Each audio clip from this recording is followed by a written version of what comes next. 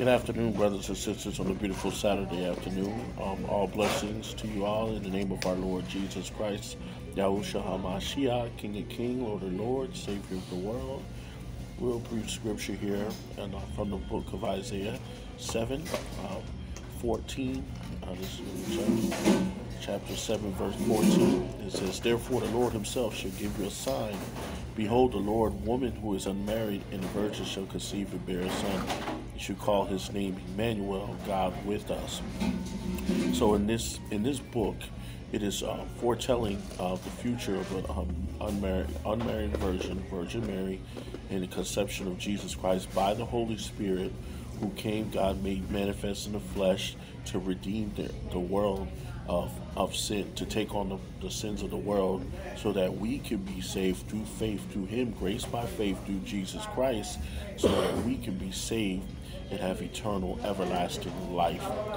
This is so prophetic is because when I read this scripture, a lot of people get it twisted up. They get it all confused. They can't understand what these prophecies mean. There's different books in the Old Testament that harmonize with the New Testament.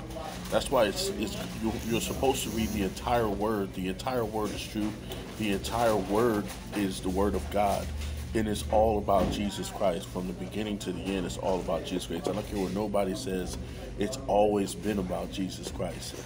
God always wanted to have our relationship with us. Even at the beginning with Adam and Eve, when we lost that relationship, he had to come back to restore that. And the only way he could have restored that is coming in the form of flesh, through flesh. But he was spirit. He was 100% God, 100% man, sinless.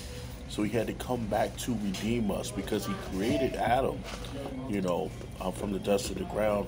So he had to redeem us through human as well, through the flesh. So he had to display himself, show himself through the world, and reconciles everyone's sin back to him, recognize everyone back to him by taking on the sins of the world, by being the ultimate perfect sacrifice, the only sacrifice that was sinless, blameless. And he had to go ahead and suffer so that we could be redeemed. And God did that for us. He did it for us. He had love for us. Even though we reject him, they hated Jesus Christ. They never wanted to, honor him and anything like that. But he still died for us, because yet we were still sinners. He still healed us through his stripes. And he's given everyone a chance. Everyone has a chance to be redeemed through our Lord Jesus Christ.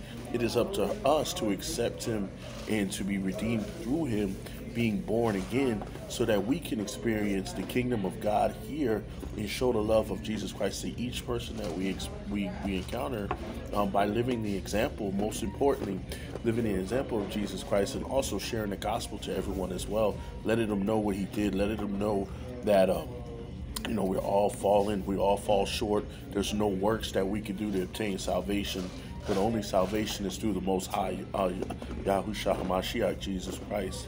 So we give all glory and honor and praise to him. So just keep that in mind, guys. Even though we're in this holiday season thing going on right now, they call it Christmas.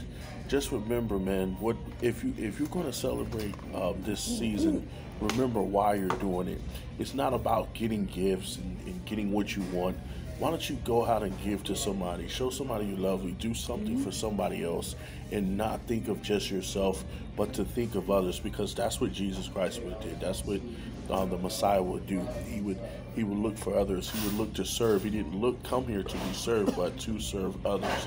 So when we look at things, when we look at everything pictured here, and everything that we're looking at for this holiday season and going forward, look to serve, not to be served. Look out for somebody. Look to pray for somebody. Look to care for somebody. Look to build somebody up, and let Jesus Christ use you to be a vessel for the kingdom of God, because it's all about the kingdom. It's not about a single individual. So remember that. Keep Jesus in the frontlets, in your mind, your heart, and let it be shown through your way you live your life and treat others. So this is all for today, guys. I love you guys. Blessings and peace to you all in the name of our Lord Jesus Christ. You have a wonderful day. Peace. Shalom.